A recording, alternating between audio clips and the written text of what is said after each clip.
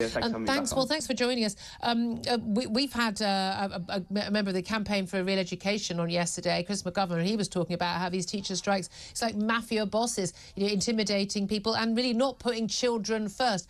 Children have gone through a hell of a lot in the last couple of years. They're the real victims of a lockdown policy and schools being closed. They've lost crucial years of their lives, crucial education.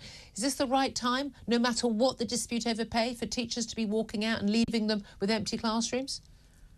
What these strikes are fundamentally about, Julia, is the issue of recruitment and retention in our education system, which is the fact that we're not able to recruit and hold on to enough high-quality teachers.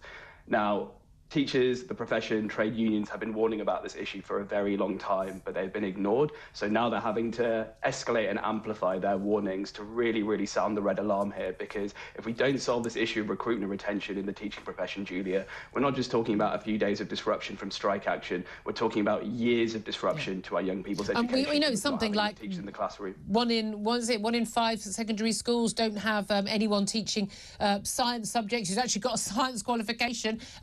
You're just not going to learn to a decent enough standard if you haven't got teachers who know their stuff themselves. That's a big issue. So is it all about pay? Is that the number one issue? I think at this point, fundamentally, it is, Julia, because at present, the government have sentenced teachers to a real terms pay cut in the middle of a cost of living crisis. So have most people. Most people have had a real terms pay cut. Teachers are just the same as those normal people. They struggle to pay their rent, they're struggling to pay for their childcare, they're struggling to pay for their mortgages. And as much as they love helping our young people, if they're not able to pay for their rent, if they're not able to pay for their mortgages, if they're not able to pay their childcare, then they're just not going to be able to carry on doing this job. And if they're not able to carry on doing this job, then we know they're going to leave the profession. Now, according to one poll by the Sutton Trust, 1 in 10 teachers are saying that they're likely to leave the classroom just because they can't afford to do so. We see polls. No, Baz. There are polls all the time. Education system is going to be even more of an issue than it is now. Baz, there are polls all the time. Virtually, half the people in virtually every job say they're looking to leave their job. Whether they actually do or not is an issue. We know that younger teachers are more likely to leave. We know that within the first 5 years after passing teacher training and getting into the classroom, an awful lot of young people leave. I think actually a lot of those people are not being properly prepared for the classroom and don't really realise, it is a tough job. I'd never pretend that this isn't a very tough job. I certainly wouldn't want to do it. I'd be in prison after the first week, the way I deal with a lot of these brats, I'll tell you that. But the question is, what do we need to do to make it better for them? Because a lot of people are saying actually it's the bureaucracy, it's the form filling, it's the time you have to spend ticking boxes, as opposed to actually teaching, imparting knowledge and feeling the satisfaction of your pupils' learning. It's about pupil discipline and expectation that children will, Look, if my school said that my daughter wasn't paying attention in class and wasn't, she'd be in trouble at home as well as at school. And I think more parents should have that attitude, should they not? Is it just about pay, or is it these other issues as well?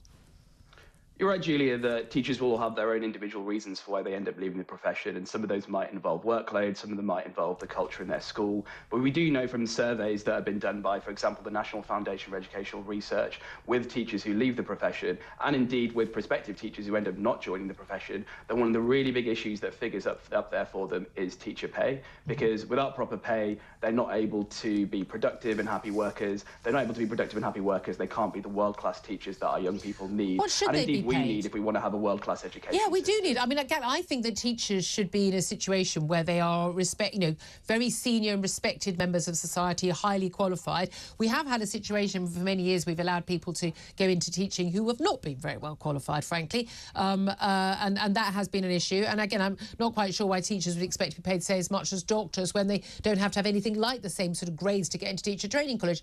Do we need to just up our expectations of teachers at the same time as upping pay? And one of the things Chris McGovern of the Campaign for Real Education points out is we've got huge budgets for staff in schools, but an awful lot of it, more than half in some cases, is going on people who aren't actually teaching.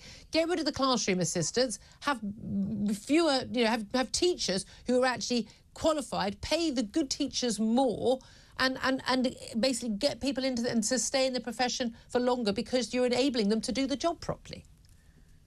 Well, I've had this conversation with Chris previously, and I think we both have different interpretations of the data. My understanding, if you look at the granular breakdowns of the Department for Education data, is that more money is being spent in schools on non-teaching staff, but lot of that money is basically being spent on senior leadership teams, head teachers, deputy head teachers, assistant head teachers. Those teams have grown massively in the last 12 years, Julia.